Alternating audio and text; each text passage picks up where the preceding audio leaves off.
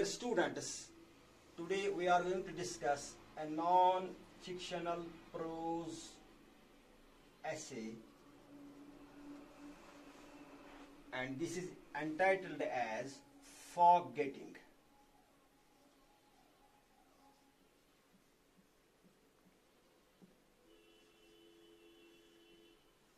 By Robert Lynd.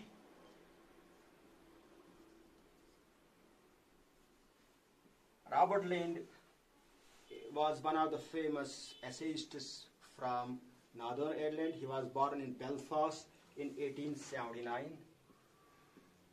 and he died in 1949. He had been writing various articles in the famous newspapers like The Statesman, The Daily News, The Nation, etc. under the pseudonym Y. And this essay, Forgetting, has been taken from one of his, we can say that had become a 20th century classic book that is known as The Herring Fleet.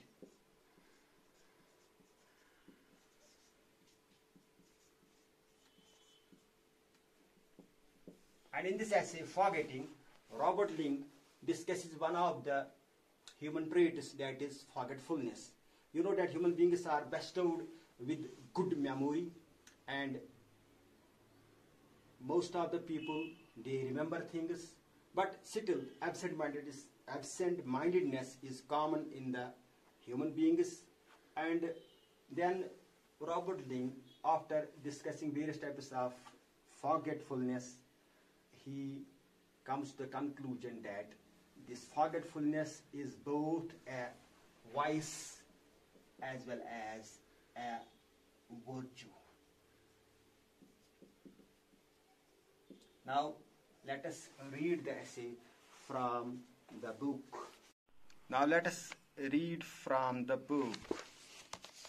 This is chapter 2, Forgetting, by Robert Lynd. And here in pre-reading, to raise your curiosity, a question has been asked: why do people forget things? So one of the options is lack of interest in the subject, and you can yourself discuss at your own level what would be your answers about this question. Now we'll start the essay. A list of articles lost by railway travelers and now on sale at a great London station has been published, and many people who read it have been astonished at the absent-mindedness of their fellows. If statistical records are available in the subject, however, I doubt whether it would be found that absent-mindedness is common. So the author says that there is a list of articles in the form of a notice, in the form of a poster that have been pasted by the railway authorities, and now that is available in a big London station. And he says that I am surprised, astonished that how absent-mindedness are the human beings. So, if statistical records are available, he says if there are statistical records available, that is the facts which are written, and then he says that I am in a doubt, कि मैं शक करता हूँ कि शायद कि जो human beings में एब्सेंट माइंडनेस है, जो भूलने का ये जो है, जो लोग बोलते हैं फॉरगेटफुलनेस है उनमें, वो कितनी आम है. It is the efficiency of human memory that compels my wonder. ये कहता है कि क्यों मेरी जो हैरत है वो इस पर है कि मैं समझता हूँ कि ह्यूमन मेमोरी जो है वो बहुत ही एफिशिएंट है, बहुत ही अच्छी है. That is very efficient. Modern man remembers even telephone numbers. So the telephone numbers which are more than 6 digit, etc. Human being, he remembers a lot of numbers. He remembers the address of his friends. He remembers the dates of good vintages. He remembers appointments for lunch and dinner. His memory is crowded with the names of actors and actresses, and cricketers and footballers and murderers. He can tell you what the weather was like in a long past August and the name of the provincial hotel at which he had a wild meal during the summer. तो कुछ बातें यहाँ कही गई हैं कि इंसान की जो मेमोरी कितनी अच्छी है, विंटेजेस हो गए, जो शरबत शराब वगैरह है वो कब वो उसके लिए जो इस्तेमाल होते हैं वो फ्रूट्स ग्रेप्स एटसेट्रा वो कब किस मौसम में ठीक होते हैं, उसने कब किसी जगह डिनर खाया है, वो कैसा था, उसकी यादें भी उसके जहन में हैं. एक्ट्रेसेस हैं, एक्टर्स हैं, ये जो स्पोर्ट्समैन हैं, क्रिमिनल्स हैं, उनकी भी उसको बहुत उनकी जो नाम वगैरह वो याद रहते हैं. लेकिन इन हिज ऑर्डिनरी लाइफ जो उसकी आम जिंदगी है, ही रिमेंबर्स ऑलमोस्ट एवरीथिंग, सब कुछ चीज़ें लगभग वो तो याद रखता है. That he is expected to remember, जो कि उसे रहनी चाहिए याद. How many man in all learn for a single item of clothing when dressing in the morning. How many man, वो सवाल पूछता है हमसे कि अगर लंदन में देखेंगे तो कितने लोगों को ये सुबह कोई अपने ड्रेस का कोई हिस्सा टाई वगैरह वो भूल जाते हैं लगानी. Not 1 in 100, 100 में से एक भी नहीं होगा. Perhaps not 1 in 10,000, 10,000 में से भी एक नहीं होगा.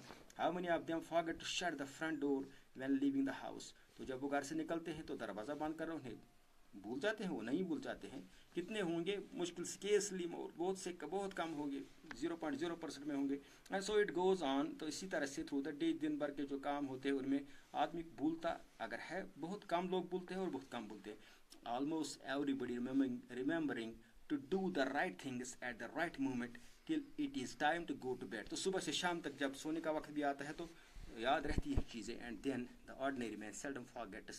seldom means कभी यानी मुश्किल से ही वो भूल जाता है to turn off the lights before going upstairs, कि जब वो सोने के लिए जाता है. लेकिन फिर आगे इसमें वो कहता है कि जो ह्यूमन बीइंग्स हैं जो मेडिसिन वगैरह है, मेडिसिन वगैरह खाने में शायद भूल जाते हैं. तो वो कहता है कि सर्टन साइकोलॉजिस्ट हैं वो हमें कहते हैं कि हम इसलिए भूल जाते हैं दवाई खानी, शायद एंटीपैथी है उसकी, यानी वो उसका टेस्ट बेटर होता है या उसका फ्लेवर ठीक नहीं होता है, कुछ लोगों को पसंद नहीं आता, इसलिए वो शायद वो भूल जाते हैं क्योंकि वो उनको पसंद नहीं होता है. लेकिन ये फिर भी कहता है कि अगर मैं अपनी बात बोलूँगा, that is this does not explain however how it is that A life long devotee of medicine, कि जो खुद वो कहता है कि मैं तो मेडिसिन का तो बहुत शौकीन हूँ. Like my self is as forgetful of them as those who take them most unwillingly. ये कहता है कि मैं भी भूल जाता हूँ, जिनको ये अगर अनविलिंगली उन लोगों में होती है, उनको पसंद नहीं, लेकिन मुझे तो पसंद है, लेकिन मैं भी भूल जाता हूँ. The very prospect of a new and widely advertise care all delights मी. ये कहता है कि कभी जब कोई नया एडवर्टाइजमेंट निकलता है किसी दवाई का तो मैं बहुत खुश होता हूँ, तो मैं जाता हूँ और लाता हूँ. ये कहता है yet even if I have the stuff in my pocket, अगर मेरे अपने जेबू में होगी वो चीज़, वो दवाई, आई फॉरगेट अबाउट इट, मैं तो उसके बारे में भूल जाता हूँ. As soon as the our approaches, जब उसके खाने का टाइम आता है, कब होता है? Eight which I to swallow, जब मुझे वो निगलना चाहिए, खाना चाहिए. ये कहता है कि उसका टाइम होता है सुबह खाना, शाम को खाना, बिफोर लंच कभी होता है, आफ्टर लंच कभी होता है. तो उसका खाना जब याद रहेगा तो वो भी हमें याद रहना चाहिए. Chemists make their fortunes out of the medicine that people forget take. ये अब कहता है कि जो दवाई बेचने वाले हैं, केमिस्ट हैं, ड्रगिस्ट हैं, वो पैसा कमाते हैं बहुत. किस चीज़ से कमाते हैं? जो लोग मेडिसिन जो हैं उनसे लेते हैं, लेकिन फिर वो घर में रखते हैं, भूल जाते हैं, वो एक्सपायर हो जाते हैं. तो the commonest form of forgetfulness ये कहता है I suppose occurs in the matter of posting letters, कि जो चिट्ठियाँ होती हैं, क्योंकि ये 100-200 साल पहले का ये जो ऑथर है, तो उससे ये कहता है कि इसमें जो पोस्टिंग ऑफ लेटर्स, क्योंकि कॉरस्पॉन्डेंस का जो तरीका था आज से 100-150 साल पहले, वो तो बस चिट्ठियों के जरिए ही ज़्यादा होता था. हर एक आदमी कभी न कभी पोस्ट ऑफिस में चिट्ठी डालता था. तो ये कहता है कि जब लेटर पोस्ट करनी होती है अपनी या किसी और की, तो वो उसमें अक्सर फॉरगेटफुलनेस होती है, वो भूल जाते हैं लोग. फिर ये आगे इसमें एक और पैरा है यहाँ पे, तो ये कहता है कि जो as for living articles in trains and taxis, कि जब ट्रेन्स और टैक्सीज में जो आर्टिकल्स हम भूल जाते हैं, चीज़ें भूल जाते हैं, कभी बुक भूल जाते हैं, कभी अम्ब्रेला भूल जाते हैं, कभी कोई और चीज़ भूल जाते हैं। I am no great डेलिंक्वेंट in such matters, ये कहता है कि इसमें भी मैं ऐसा इरिस्पॉन्सिबल पर्सन नहीं हूँ, मैं भी यानी कुछ ना कुछ भूल ही जाता हूँ। I can remember almost anything accept books and walking स्टिट्स and I can offer remember even books, ये कहता है मुझे तो याद रहती है लेकिन बुक्स नहीं याद नहीं, कभी कभी बुक्स भूल जाता हूँ। वॉकिंग स्टिट्स वगैरह वो भी मैं याद ही रखता हूँ। Walking I find it quite impossible to keep, लेकिन कहता है फिर वॉकिंग स्टिट्स जो है वो तो शायद मुझे याद नहीं रहती है, बुक्स तो याद रहेंगी। I have an old fashion test for them, मुझे उनके लिए एक टेस्ट है, and I bye them frequently, तो ये कहता है कि मैं जब नया नया कोई डिज़ाइन देखता हूँ वाकिस्ता तो मैं उनको खरीद लेता हूँ, लेकिन फिर मुझे वो कभी ना कभी किसी गाड़ी टैक्सी में या ट्रेन में वो भूल जाता हूँ।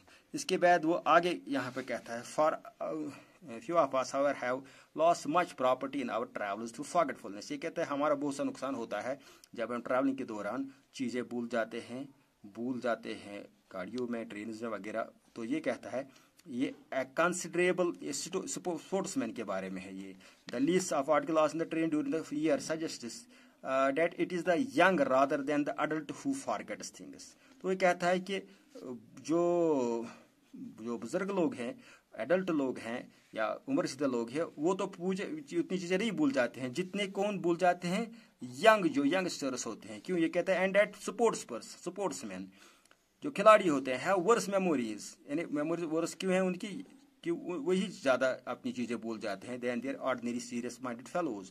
ए कंसिडरेबल नंबर ऑफ फुटबॉल्स, क्योंकि जो ये रेलवे स्टेशन पे जो लिस्ट ऑफ आर्टिकल्स है ये कहता है उसमें ज़्यादा, जब मैंने चीज़ें देखी कौन कौन चीज़ें, उसमें ज़्यादा फुटबॉल्स थे, क्रिकेट बैट्स थे।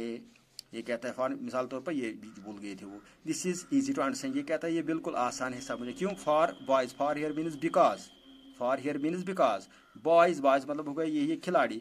रिटर्निंग फ्रॉम द गेम्स, जब ये गेम्स से वापस आते हैं, प्लेग्राउंड से वापस आते हैं, फिर सफ़र में होते हैं, have their imagination still filled with a vision, उनके इमेजिनेशन जो होती है उनके जहन में होता है अभी ख्यालात, वो उन ख्यालात में गुम होते हैं जो प्लेइंग फील्ड्स में उनके ख्यालात थे, जब वो अपना खेल खेल रहे होते दिन भर में, वो बस उसी की यादों में खोए रहते हैं।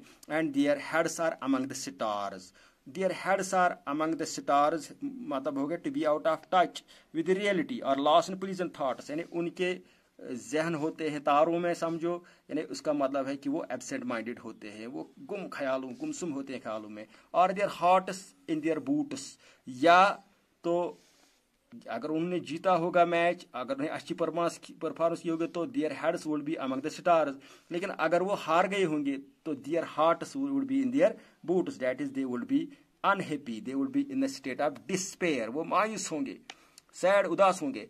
As they recall there exploits are there errors, क्योंकि वो बिल्कुल उनको याद बार बार आते हैं कि उन्होंने किस तरह से अपनी जो हीरोइक ट्रेट्स की थी, अपने करतब दिखाए थे, या उन्होंने कहाँ पे गलती की थी जिससे वो हार गए थे।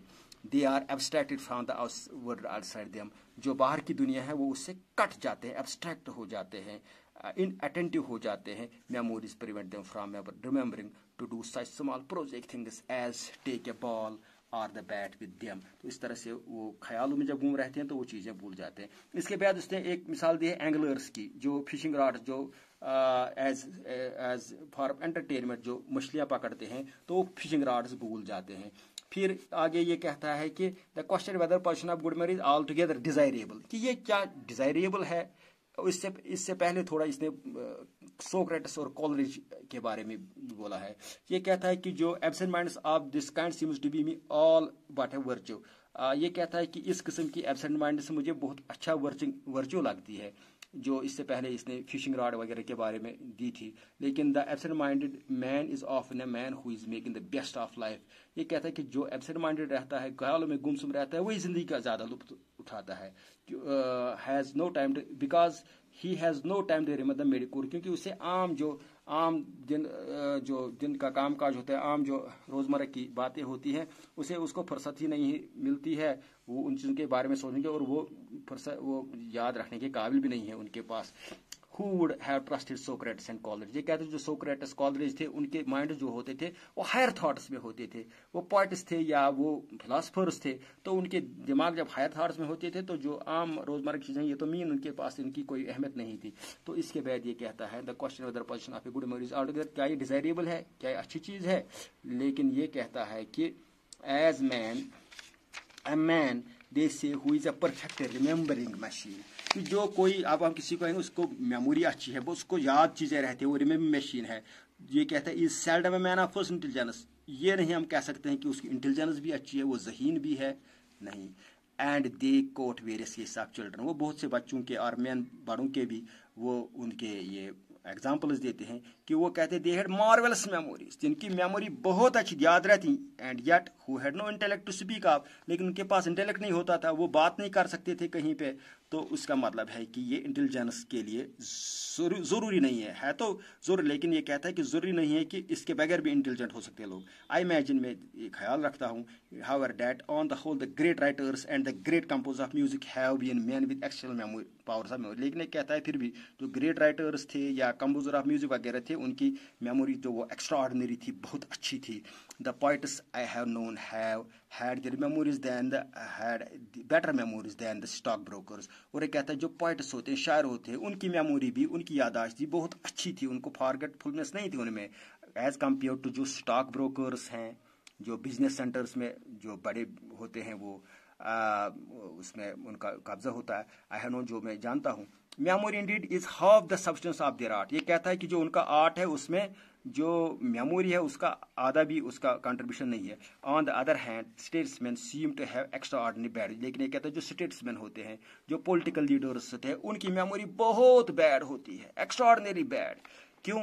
ये कहते हैं late to statesman attempt to recall the same, अगर एक वाक़े पे दो स्टेट्समैन बात करेंगे, व्हाट हैम, क्या हो गया, कैसे हो गया, तो उनका वो मिलेगा नहीं. ये कहता है for example at some cabinet meeting and each of them will tell you that the other story is so inaccurate that either he has a memory like a सी और is an audacious परवर्टर of truth. तो वो कहते, एक कहेगा वो गलत कहता है, दूसरा कहेगा वो गलत कहता है. वो कहता है उसको या वो जानबूझकर झूठ बोलता है, या वो कहता है कि उसकी जो मेमोरी है वो ज़्यादा ठीक नहीं है. तो इस तरह से ये कहता है कि स्टेट्समैन जो है तो उनकी शायद the frequency in which the facts in autobiography, ये कहता है autobiography and speech of statesman है तो वो उस पर लोगों की उंगली उठती है, चैलेंज हैव बीन. तो इसके बाद ये कहता है at the same time ordinary good memory so common that we regard a man who does not positive as eccentric. ये कहता है फिर भी जो ह्यूमन सोसाइटी है इसमें ऑर्डिनरी मेमोरी है, और जिसमें नहीं होगी तो उसको हम इसेंट्रिक कहेंगे, वो हम कहेंगे कि वो क्या है, वो है अनयूजुअल बिहेवियर का पर्सन है, फातुल अकल है. I have heard of a father, ये कहता है एक वाक़ा कहता है कि एक बाप था, having offer to take the baby out in अ परम्बुलेटर, कि उसने कहा अपनी बीवी से आज मैं इस अपने बच्चे को मुझे दे दो पैराम्बुलेटर, मैं उसको चक्कर के लिए ले जाऊंगा. पैराम्बुलेटर होता है वो 4 wheeled carriage for pushing the baby, जिससे बच्चे को चक्कर उधर उधर घुमाने के लिए लेते हैं. Was tempted by the Sunny morning, वो कहता है कि सुबह जब वो गया वॉक के लिए उसने बच्चे को भी साथ ले, लेकिन उसको ये उसका जो शौक है इतना वो उसमें गुम हो गया. To pause on his journey, कि वो एक जगह रुक गए, and slip in to a public house for a glass of beer, तो वो कुछ शरबत लेने के लिए एक पब्लिक हाउस में चला गया. लीविंग द परम्बुलेटर आउट, से उसने परम्बुलेटर बाहर रखा, फिर वहां से जब वो आ गए ही despair through the door of the salon बार, तो वो दूसरे दरवाजे से निकला तो भूल गया अपने बच्चे को परम्बुलेटर के साथ ही. अ लिटिल लेटर, थोड़ी देर बाद his wife had to do some shopping, तो उसकी बीवी आ गई वहां से, उसको कुछ चीजें खरीदनी थी. We took her pass the public house, तो वो वहीं से उसका गुजर हुआ. वायर टू हर हार, लेकिन वो देखकर परेशान हो गई, वहशत ज़दा हो गई. She discovered her sleeping baby, जब उसने देखा अपना बच्चा है वो उसको नींद पड़ गई है परम्बुलेटर में, ना वहाँ उसका पति है ना उसका हस्बैंड ना कोई है, तो ये क्या हो गया, ignorant at her husband's behaviour, तो वो बहुत नाराज़ हो गई कि मेरा जो खामद है ये इतना क्या कहेंगे इसके इर्रेस्पॉन्सिबल है, इतना गैर जिम्मेदार है. She said to teach the him a lesson, उसने सोचा कि मैं आप उसको आज सबक सिखाऊंगी. शी व्हील्ड अवे द परम्बुलेटर, तो उसने परम्बुलेटर को खुद के लेकर अपने घर ले गई. वो picturing to her self his terror, तो वो जहन में सोचती है कि जब अब आएगा मेरा खामद तो वो खूब ज़्यादा हो कहेगा कि बच्चा गुम हो गया, किसी ने ले लिया है बच्चे को. When he would come out and find the baby gone, she arrived home, जब वो घर पहुंची, anticipating with angry relish the white face and caring lips that would soon appear with the news that the baby had been stolen. तो वो अब सोचती है ख्यालों में कि अभी उसका खामद आएगा तो उसके होंठ सूख गए होंगे, वो जर्द पड़ गया होगा, उसके चेहरे का रंग फीका पड़ गया होगा, तो वो आएगा और वो कहेगा अरे हमारे बच्चे को किसी ने चोरी करके ले लिया है. What was her vexation? लेकिन उसकी परेशानी क्या फिर हो गई. However, when just before lunch, जब लंच का वक्त था, her husband came in smiling cheerfully. वो तो मुस्कुराते हुए गाना गाते हुए यानी खुशी खुशी से वो घर आ गए. आस्क को कहते हैं well my dear, अरे मेरी प्यारी what is for lunch today? अरे आज तुमने लंच के लिए ना क्या पकाया है आज तुमने आज दोपहर खाने के लिए. Having forgotten all about the baby, उसको याद भी नहीं कि उसके बेबी लिया था अपने साथ के नहीं पर लेटर. एंड द फैक्ट, ये सच्चाई, that he had taken it out with him, उसको ये भी याद नहीं था. how many below the rank of a philosopher, ये कहता है अगर कोई फिलोसफर होगा तो उससे नीचे को कितने लोग ऐसे होंगे would be capable of such absent, कि उनके पास ऐसी एब्सेंट माइंडेडनेस होगी, ऐसी फॉरगेटफुलनेस होगी, गायब दिमागी होगी, इस तरह की. मोस्ट ऑफ, ये क्वेश्चन पूछा है हमसे, मोस्ट ऑफ अस, ये कहता है हम में से अक्सर, आई फियर, मुझे खदशा है, और वॉरन विद प्रोजिकली एक्शन मेमोरीज, कि उनके पास बहुत अच्छी किस्म की मेमोरी है. उनकी मेमोरी तो काबिल ये कहते हैं कि जिसको रूटीनली होगी, यानी जिस तरह होती है जैसे होनी चाहिए. इफ इट वायर नॉट, अगर ऐसी नहीं होती, सो ऐसी the institution of the family, जो इंस्टीट्यूशन ऑफ फैमिली है, ये जो खानदान है, एक सोशियोलॉजिकल टर्म यहाँ है, could not survive in any great modern city. तो आज के किसी बड़े शहर में तो ये फैमिली का इंस्टीट्यूशन जो है ये सर्वाइव नहीं कर रहा होता था.